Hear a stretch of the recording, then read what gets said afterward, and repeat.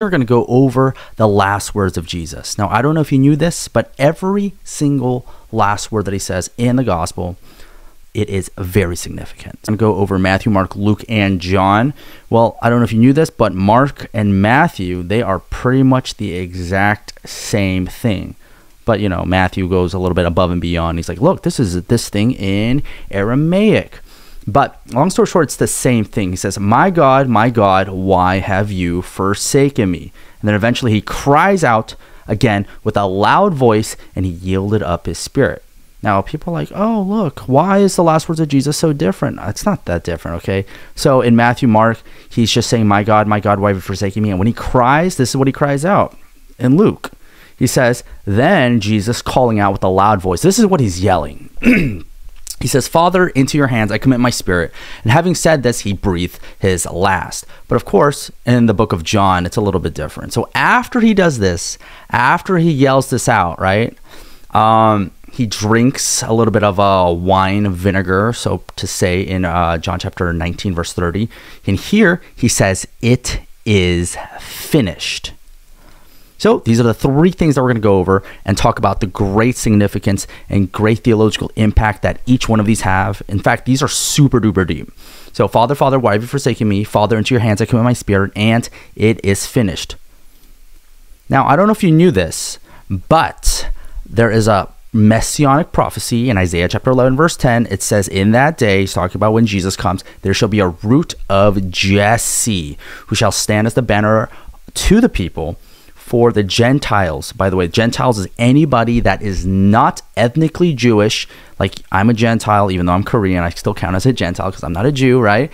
And it states that his resting place shall be glorious. Now, I like that. You know, I'm a big guy on rest. I like to chill. I like to vibe a little bit.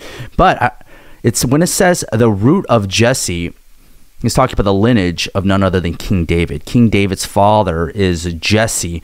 And the first psalm, my God, why have you forsaken me, which is Psalm chapter 22. Interestingly enough, each one of these prophecies that Jesus says, the last final words, happen to be messianic psalms. So this is Psalm chapter 22.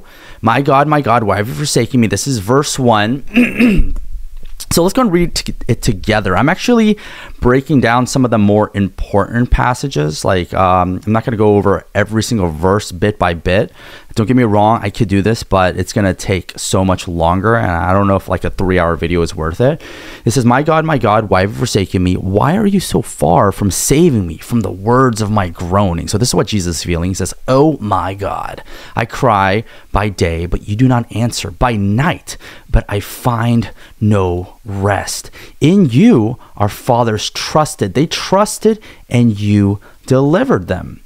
All who see me mock me.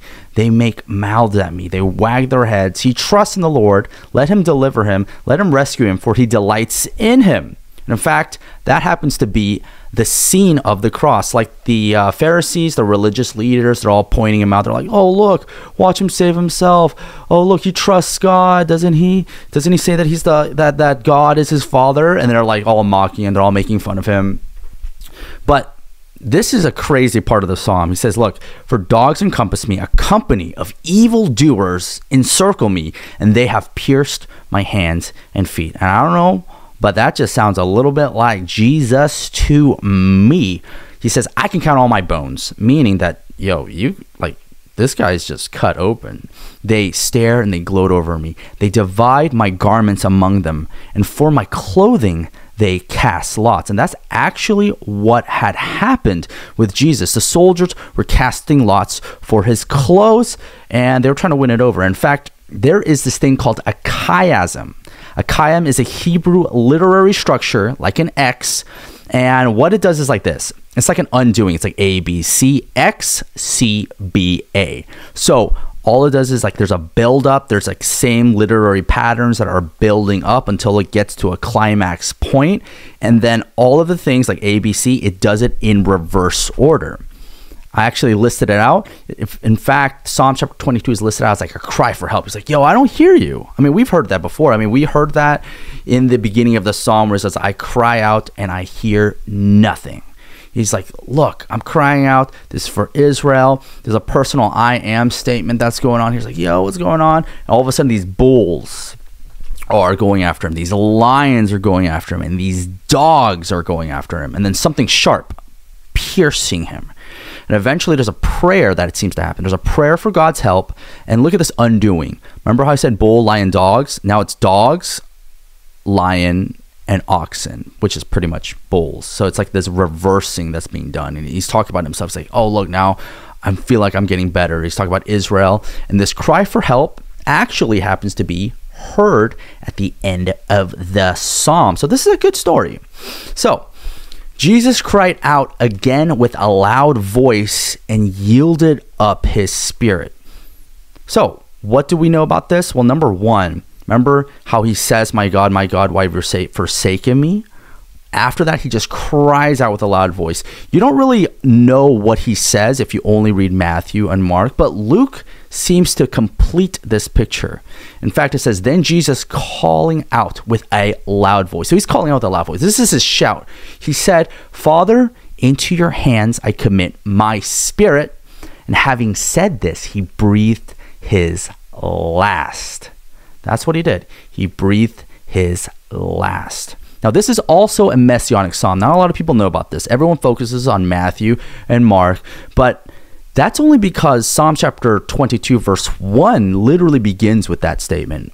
Father, Father, why have you forsaken me? That's literally verse 1. But this one, Psalms chapter 31, Father, into your hands I commit my spirit, is not in the first line or the first stanza. In fact, it is none other than the fifth verse. So we're going to go and read some of this so that we have some better context. It says, in you, Lord, I have taken refuge.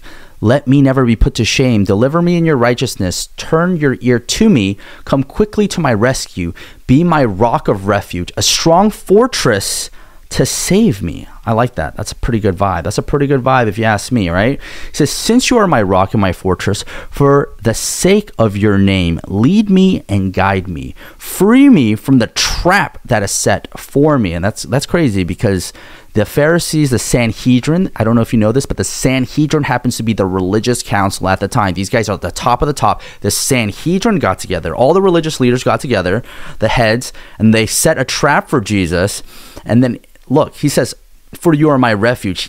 Irregardless of that, he still trusts him. And then the bombshell is dropped. Into your hands I commit my spirit. Deliver me, Lord, my faithful God.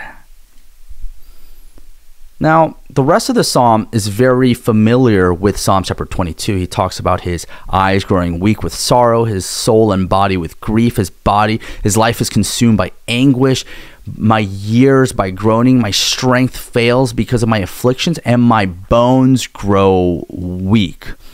And because of all my enemies, I am the utter contempt of my neighbors and the object of dread to my closest friends.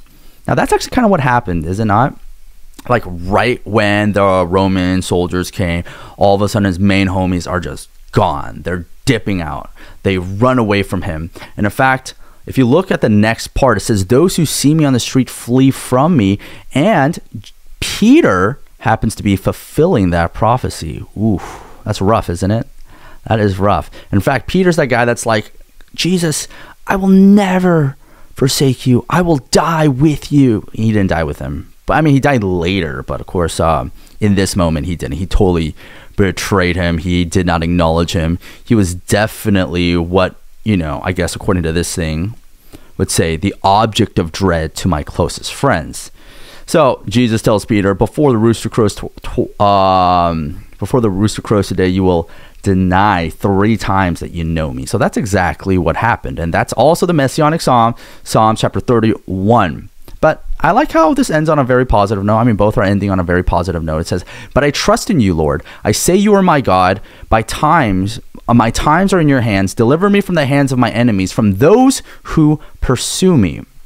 Now, if you had only partially read Father, Father, that part, Father, Father, why have you forsaken me? The question comes into mind. The question is, did God the Father really forsake Jesus when he was on the cross. I mean, I've seen some explanations from Christians. I mean, don't get me wrong, they mean well, but it's not the best light. They say, yes, God the Father abandoned Jesus because he had sin in your life. And I'm like, oh, I don't know if that's a good thing, because number one, we have sin in our lives. Does that mean that God abandons us because we're not like in a good situation? This seems to answer that. Alrighty. So this is like the same psalm. He says, in my alarm. So this is like in his fear. This is in his worst state. I said, I am cut off from your sight. That's what he says. He's like, Father, Father, why have you forsaken me? He says, in my alarm, I have said that. Yet, look at this. Yet you heard my cry for mercy when I called to you for help. So this pretty much brings it all together. That means God the Father has never abandoned Jesus in his dread. He heard his cry. And what I like about this is this is a psalm of encouragement. He says, be strong and take heart, all you who hope in the Lord. So that is the final verse of that. Now we're going to go into John. John happens to be very different. They don't even mention, Father, into your hands I commit my spirit. They don't do any of the loud cry thing. But he says after this, Jesus, knowing that all was fulfilled, said, to fulfill the prophecies, I thirst. So he drinks from a hyssop. He drinks from a hyssop with sour wine in it. And Jesus had received the sour wine and says, it is finished. Now, I like this one a lot. It's kind of gangster. Kind of reminds me of like action heroes. He says, it is finished. He bowed his head and gave up his spirit. Just like in Luke. He says, Father, into your hands I commit my spirit. So he just gives it up. But now it comes to mind, right?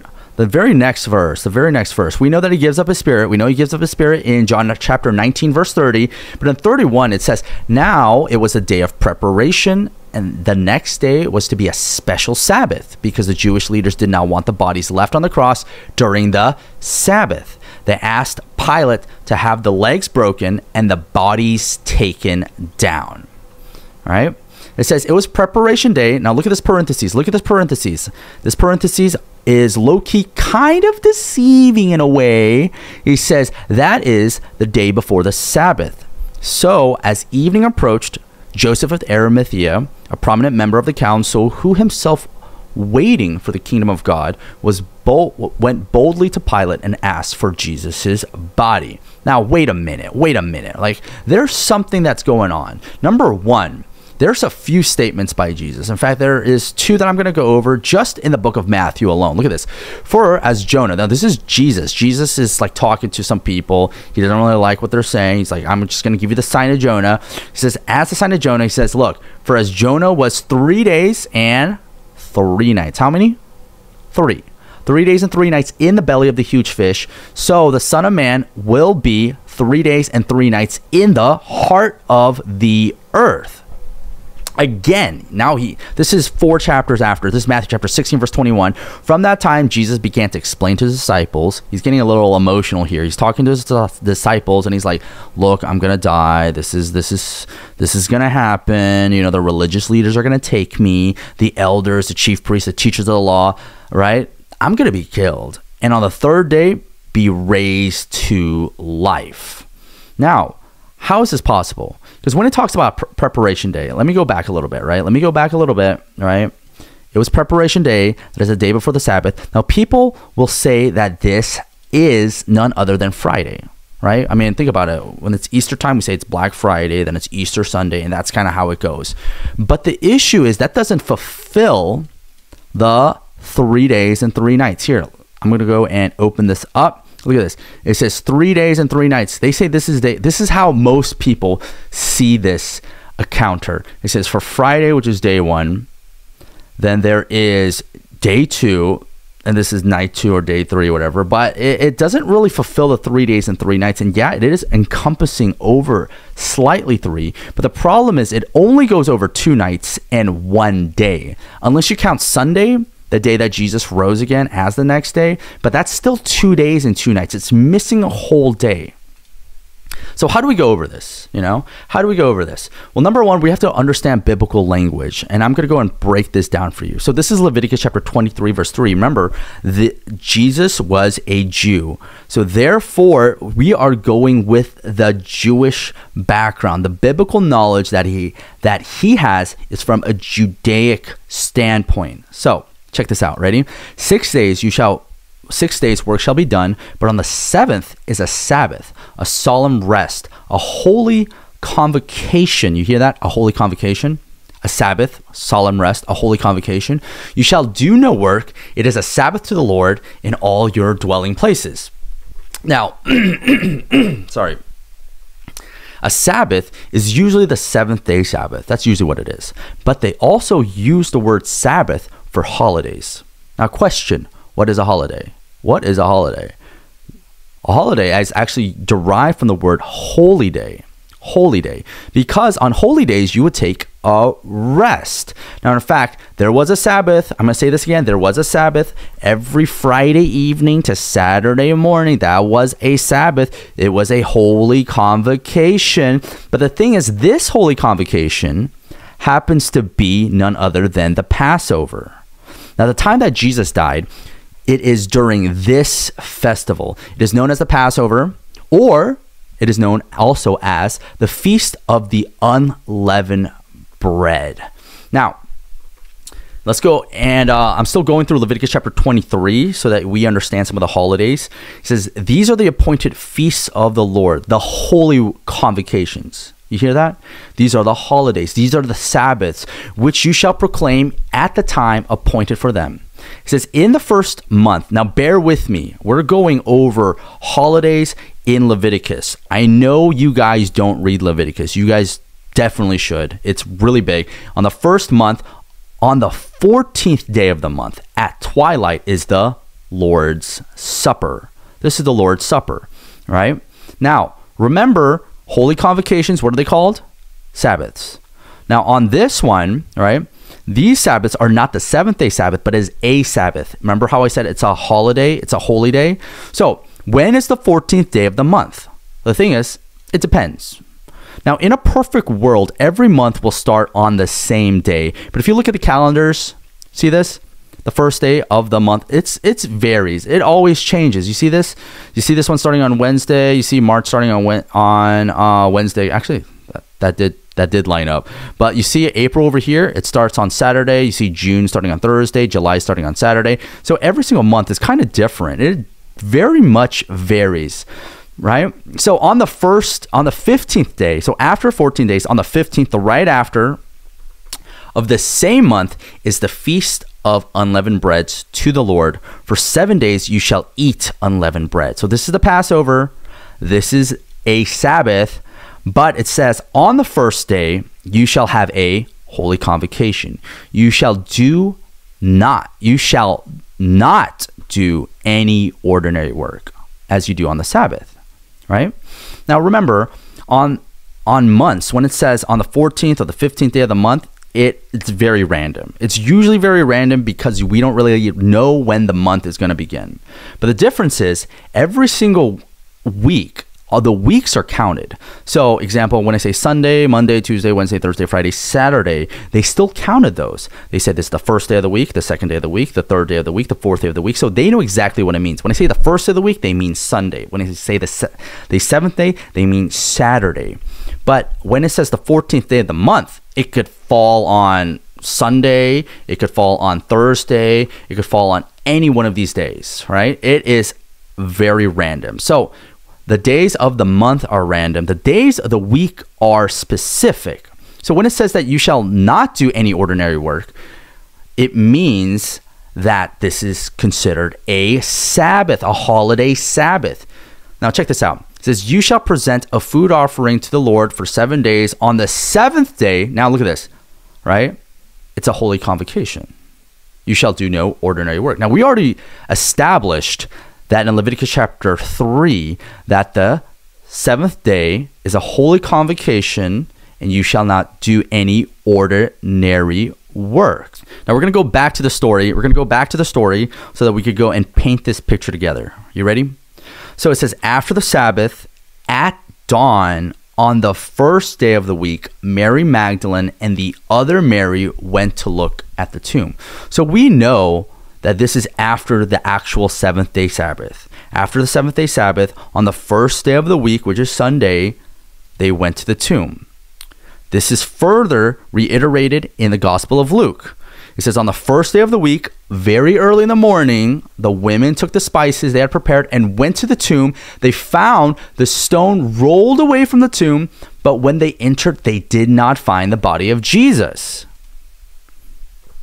But in the book of John, it's a little bit more specific. I really like the book of John, especially with the crucifix story, because it kind of fills in the blanks that is not necessarily stated in Matthew, Mark, Luke. Remember, Matthew, Mark, and Luke, they are speaking to an audience that already knows. They already know. But for some reason, John decided to go and add a little bit further into this.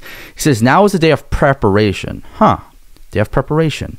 Now, the day of preparation is usually understood to be on Friday during the day. And the next day was supposed to be a special Sabbath because the Jewish leaders did not want the bodies left on the cross during the Sabbath. They asked Pilate to have the legs broken and the bodies taken down. Now, check this out. It says that it was a special Sabbath. This is very different. Notice they don't say the Sabbath in the first red lettering. It was supposed to be a special Sabbath. Now, they say a special Sabbath. In other versions, it says a high Sabbath. But the second time they mention the Sabbath, meaning that there's a possibility just within this verse alone that these are two separate Sabbaths. Now, what seems to be explained here is that the leaders that are being rushed because there's a special Sabbath and the Sabbath. Now, some conclude that they might be the same exact day because the proximity. But in fact, it actually really was a proximity issue. If you just read a few verses before, here, this is John chapter 19, verse 31. You see that? But I'm going to go to John chapter 19. Remember, this is 17 verses before. This is John chapter 19, verse 14. In fact, it says it was the day of preparation of the what? The Passover. Now, a lot of people overlook this, meaning that the day that Jesus was supposed to die was the day of preparation, not for the seventh-day Sabbath, but for the Sabbath, the holy convocation for the Passover. So we understand here that after all of this, Nicodemus and Joseph of Arimathea, they gather all this stuff. They do the Jewish burial customs, and they bury him really quickly because there's two Sabbaths that are being crossed here. The Passover Sabbath, right? The Passover Sabbath, and also the seventh-day Sabbath. See that? Now we know for sure that this Passover is the Sabbath, and then the Jewish day of preparation, which is the seventh-day Sabbath. So we see that there are two Sabbaths that are being crossed. Now, just like Matthew, Mark, and Luke, same thing. He says the first day of the week while it was still dark. Now, the first day of the week, I don't know if you know this, but the biblical days are very different from our days. We wake up in the morning feeling like P. Diddy. Just kidding. We wake up in the morning, we go to sleep at night. But the biblical days happen to be happen to be evening first while it's dark. And then it happens to be the day. So, we know that Jesus is gone from the tomb on the first day of the week. Remember, it's still dark. Biblical days are evening and morning, evening and morning, evening and morning. So it makes sense that this is the first day. It could have even been Saturday night, low key, but I'm not gonna like further speculate on that one. So this is the common perspective for us. We think of Friday, then Friday night, then Saturday night, then Sunday. So this is how we see the days. But remember, biblical days are evening and morning, evening and morning. In fact, in creation, it began with darkness, and then there was light. So in all creation, it says the first day was evening, and then it was morning, evening, and it was morning. But this is the Jewish perspective. This is a Jewish perspective. So this is technically speaking, this would be Wednesday evening. So on Wednesday evening to Thursday morning would be the first day. You see this? Wednesday evening to Thursday morning would be the first day. Then Thursday night and Friday during the day would be the second day. And then Friday night and Saturday would be the third day. And then Saturday night, right, is when the Sabbath is over and it's dark. And technically, it would be considered the beginning of the first day. But check this out. Remember when we were talking about the Passover? There is a Passover Sabbath. There is a regular Sabbath. But the thing is, after the Passover, there happens to be a special Sabbath again after the main one. Look, Leviticus chapter 23, this is the same holiday for the Passover. He says, on the first day, you shall have a holy convocation. Remember that language, that biblical language? That means a Sabbath. You shall not do any ordinary work. Again, that's a Sabbath. On the first day of the week, Jesus rose again, and they call it a Sabbath again. Meaning, when Jesus died, he went over 3 Sabbaths. Crazy, right? In the 3 days and 3 nights. 3 nights, 3 evenings, and 3 mornings. 3 evenings and 3 mornings. This is crazy, meaning that the Sabbath, which is a day of rest, and Jesus was resting in the tomb, in the heart of the earth, over 3 Sabbaths. The Passover Sabbath, the 7th-day Sabbath, and the first day Sabbath. Meaning this was a triple, this was just a triple whammy of a Sabbath. Now, what I like about this is the prophet Ezekiel, right? This is God speaking to the prophet Ezekiel. He writes this down. God says, I gave them, that's us, by the way, I gave them my Sabbaths as a sign between us. So they know that I, the Lord, made them holy. Keep my Sabbaths holy, that they may be, what? Remember, I'm skipping down from verse 12 to verse 20. He says it again. It's a keep my Sabbaths holy, that they may be a sign between us. Then you will know that I am the Lord your God. Now, an interesting aspect of this chapter is when it relates to the Sabbath, God says to keep his Sabbaths holy. This is kind of a command. This is a command. So we're going to go and check out the commandments, because the commandments actually have secrets in them about the cross. You don't believe me? Well, here, I'm going to show you, right? I don't know if you knew this, but there are 2 Ten Commandments. There are 2 Ten Commandments. One is in Exodus chapter 20, and the other one is in Deuteronomy chapter 5. They're pretty much identical. They're all pretty much identical except for one thing, and that happens to be the 4th commandment, which is about the Sabbath. So this is Exodus chapter 20. I like how he says remember. Out of all commands, he says remember. He says remember the Sabbath day and keep it holy. Do you remember that same language? This is the same thing that Ezekiel chapter 20 verse 12 and 20 was saying, to remember the Sabbath by keeping it holy. 6 days you shall labor and do all your work, but the 7th day is a Sabbath to the Lord your God, and on it you shall not do any work, neither you nor your sons nor daughters nor your male or female servants nor your animals nor any foreigner residing in your towns. But this is the part that's important. So he gives us, but now he gives a reason. For in 6 days the Lord made the heavens and the earth, the sea, and all that is in them. But he rested on the 7th day. Therefore, the Lord blessed the Sabbath day and made it holy. Now, this is kind of interesting, but technically speaking, there are 2 days that God didn't really do work in the creation account. For starters, we know it's the 7th day, but on the other side, it is also the first day. What? You're like, what? No, God said. No. Well, here, check this out. On the first day, God said, let there be light. The thing that happened was that light showed up. What is that light? People are like, oh, it's the sun. It is not the sun. It is none other than the Son of God. It is Jesus, because the sun, moon, and stars were created on the 4th day. And to further elaborate this, I actually have this whole aspect that is in another one of my videos called "In the Most In-Depth Study of Creation." But to make a long story short, Jesus says that I'm the light of the world in John chapter 8, verse 12, he's like, I'm the one that began creation. I'm the light of the world. And in the last book of the Bible, in the last chapter, he says, I'm the bright and morning star. And in fact, without Jesus, the light, there would be actually no morning. Remember, creation says there was evening and morning the first day. Well, the first day began because Jesus showed up. And this is why the days in creation are evening and morning, evening and morning. Like I said, one more time, because it started with the darkness. Now, here we are in Deuteronomy chapter 5. It's a little bit different. It's pretty much the same. The first part's different. It says, observe the Sabbath day by keeping it holy. And, it says 6 days you shall labor. It's pretty much identical. All of the same thing. The beginning part's the same, except the remember, but it does say observe, which just means keep. Now, the reasoning for keeping the Sabbath is completely different. The reasoning is different. In fact, Deuteronomy says to remember a different part.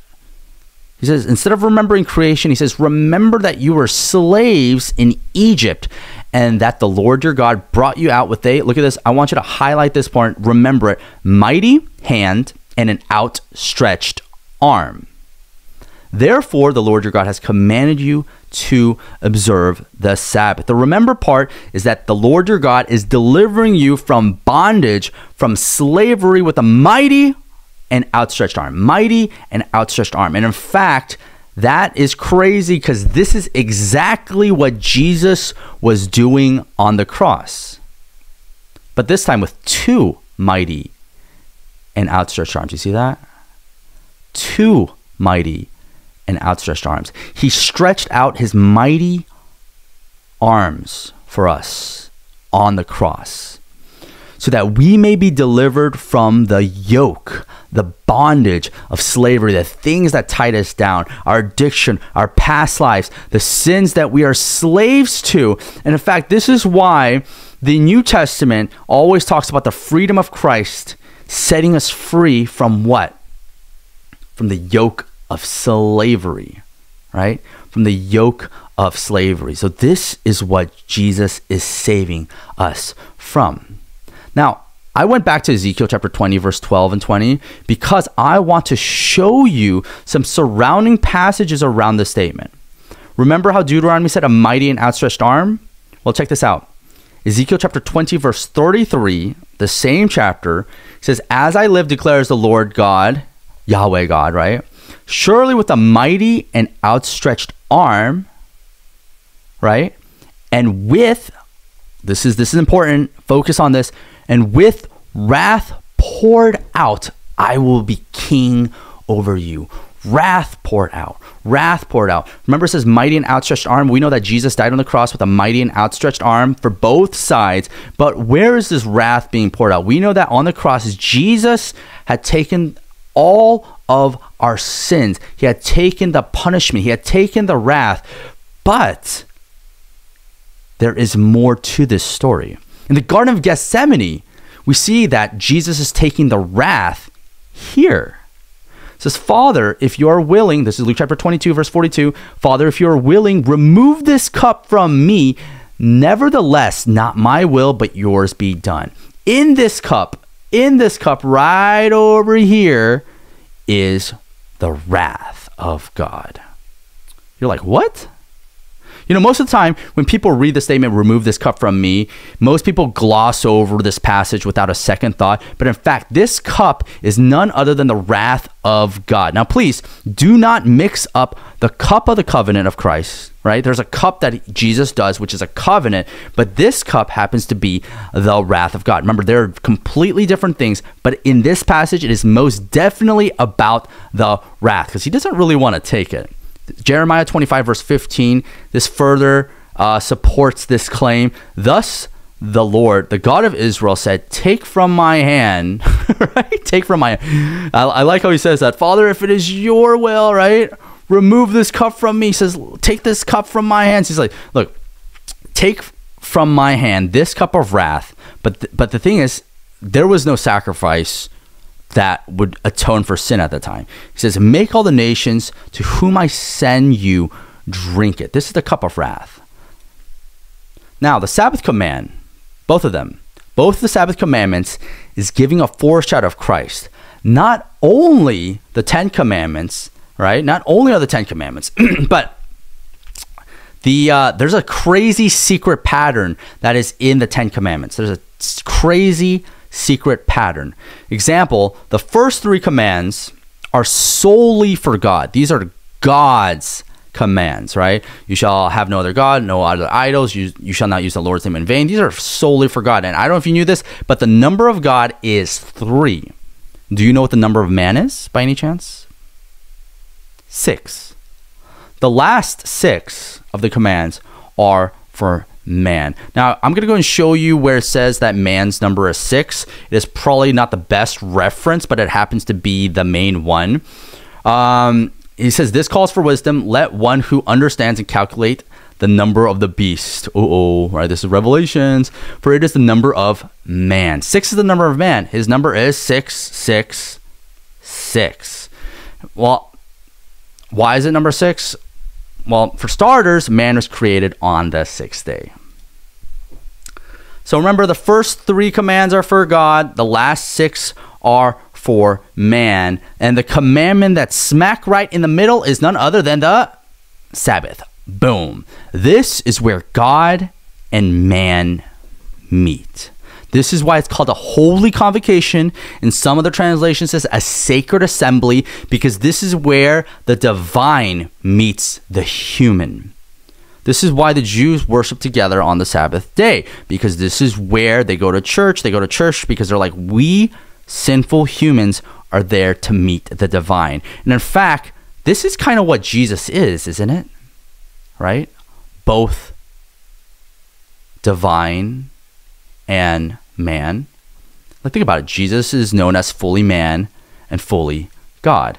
And this is why it says, for the Son of Man is the Lord of the Sabbath. This is both in Matthew chapter 12 and Mark chapter 2. And in fact, we know that he is both divine and both human. He had rested threefold. We know that he is the Lord of the Sabbath. In fact, I like that our God is really good at taking a break. You know, I'm okay with that. I love taking breaks. And this is why Jesus says, come to me, all who labor and are heavy laden, and I will give you rest.